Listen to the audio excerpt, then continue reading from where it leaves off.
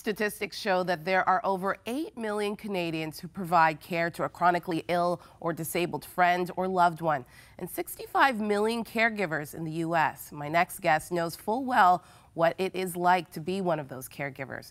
Peter Rosenberger has been his wife Gracie's caregiver since the day they married, journeying with her through 78 operations, 60 physicians, dozens of hospital visits, and healthcare costs topping $9 million. Because of Peter's years of experience in caregiving, he has become a leading voice in the area with a weekly radio program for caregivers. He's become a public speaker, spokesperson, and author. His new book is Hope for the Caregiver, Encouraging Words to Strengthen Your Spirit. Welcome back, Peter. Oh, it's such a treat. Thank you, Maggie. In your book, you talk about not being the superhero and doing what you can. What does that mean? Well, I think we caregivers tend to recklessly hurl ourselves at trying to help a loved one. We're almost panicked about it. And we think it's all up to us. You can do that for a while. I can stand on my head for 3 months. But this thing could stretch on for a long, long time. I had a lady come up to me at church, and her dad had Alzheimer's, and she threw herself into taking care of him. 7 years later, she's bankrupt. He's still living, and now she doesn't have a job. She doesn't have a company. She's really in bad shape because she tried to rescue a situation. You have to practice really good stewardship on this and recognize that we don't own this. I didn't do this to my wife. She had a car wreck before I ever met her. I did not do this to her. I can't undo it. That's a God-sized problem. We're stewards of it. If you look back at the garden, our first job was stewards. God said, hey, Dad, go take care of this. And we're stewards of this thing. Now, stewardship is not a word we use a lot in our society. I mean, clearly, the United States is in debt nearly $20 trillion. Stewardship, they don't even know what the word means in Washington. But God knows what it means. And we would learn a lot from looking through Scripture and seeing, wait a minute. At no point did God say, jump in there and act like a crazy chicken with your head cut off and look busy. He said, be still, be still, be still. Settle down. It's going to be okay. Simmer down. And that's the whole point of we as caregivers. Stop trying to put on the mask and the cape and run in there, to a burning building. You can't maintain that. But how do you do that? Because you want to save your loved one. You want to take care of your loved one.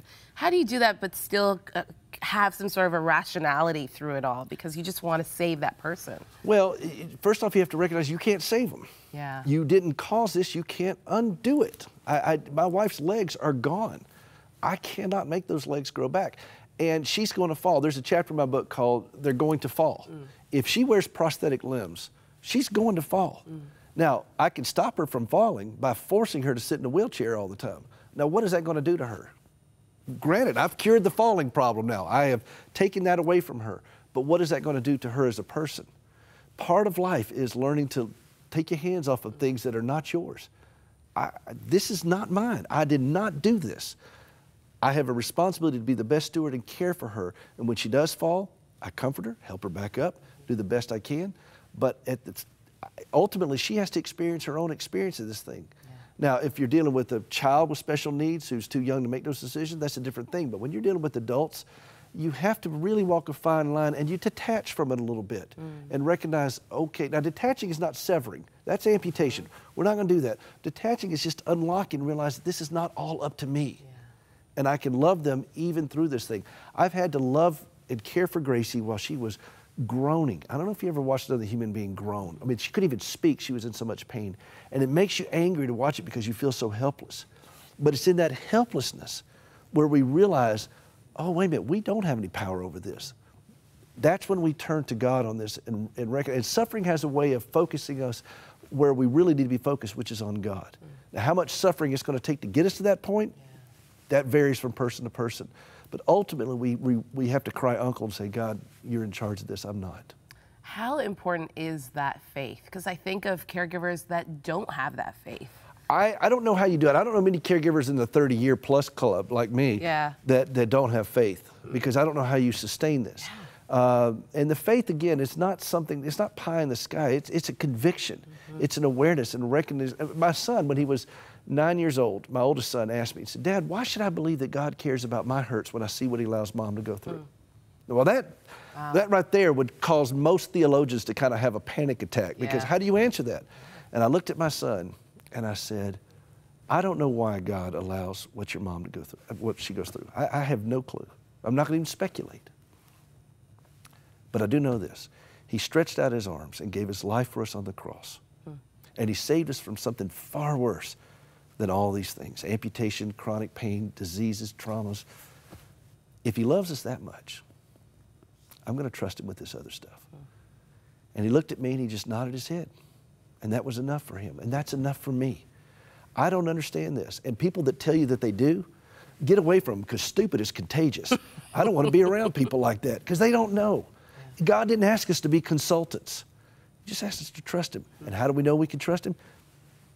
Because he stretched out his hands. And if the next time you think this is all up to you, look down at your own hands. If you don't see nail prints, this is not yours to fix. This is not yours. That's a great point. Feelings that caregivers go through: isolation, fear, guilt, anxiety. How do you deal with these issues? You slow down. You slow down. I call it the fog of caregiving, fear, obligation, and guilt. What do you do when you get to a fog? If you're driving in a fog, you guys have fog here in Canada, yeah, we right? do. Okay, I just want to make sure it's not a fog-free nation here. But when you get to a fog, you slow down. You don't drive fast. I was out in Montana one time driving in some snow coming from West Yellowstone to Big Sky, and we get into the park, the wilderness area, and they have the double-tiered reflectors there. And the snow was blanketing. There was no lights. It was one of those kind of things where you're gripping the steering wheel really, really tight, and you couldn't see the road because it had covered up the road. But I saw the reflectors on either side, and all I could see was one reflector at a time. But I knew if I stayed between those reflectors, I was on the road, and I wouldn't go into the Gallatin River there next to me. That's the way it is when you deal with this. You slow down and you look at the reflectors that you have, whatever that God has for you right at that place, and you just deal with today as it is. Our culture doesn't lend itself to dealing with today. Give us this day our daily bread. That preaches really well until you have to live it. But that's how we're called to do. I can't deal with the past anymore. You can look at it, but don't stare, because I can't do anything about it. Future's over here. Can't do anything about that either. All I can deal with is today. Strength for today, bright hope for tomorrow. And we wrench ourselves into that mentality.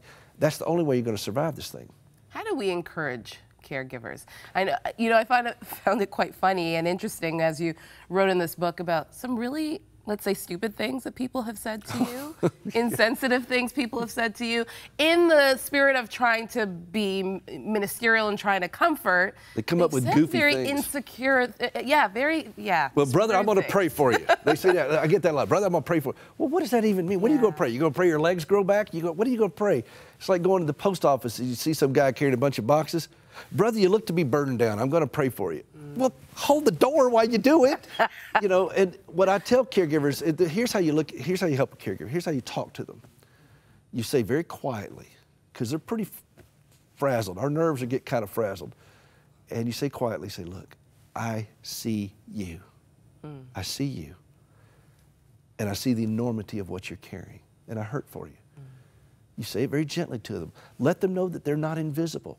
Let's just start with that. If you do nothing else, just to let them know that you see them and you see the magnitude of what they're doing and you hurt for them. Then God will show you ways to be able to care for them. When you're at the grocery store, hey, I'm over here. Do you need a gallon of milk? I'll bring one by. I'm from the South. I don't know if y'all figured that out or not, but down there we got it. Wherever two or three are gathered, there's macaroni and cheese. We know what to do for short-term stuff. But you can only take so many meals before somebody's got to learn how to cook. Yeah. But you can drop off things.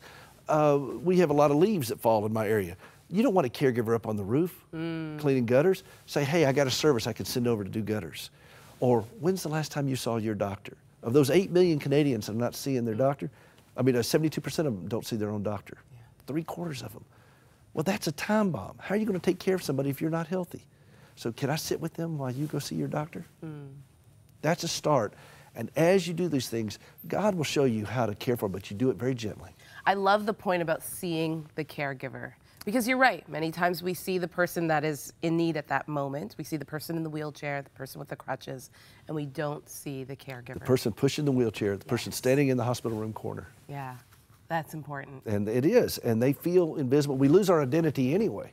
We become codependent on somebody else's story. I can't tell you, Maggie, how many people have asked me about my wife over the years. But I can tell you the ones that have asked about me. And you know what happens when a codependent dies?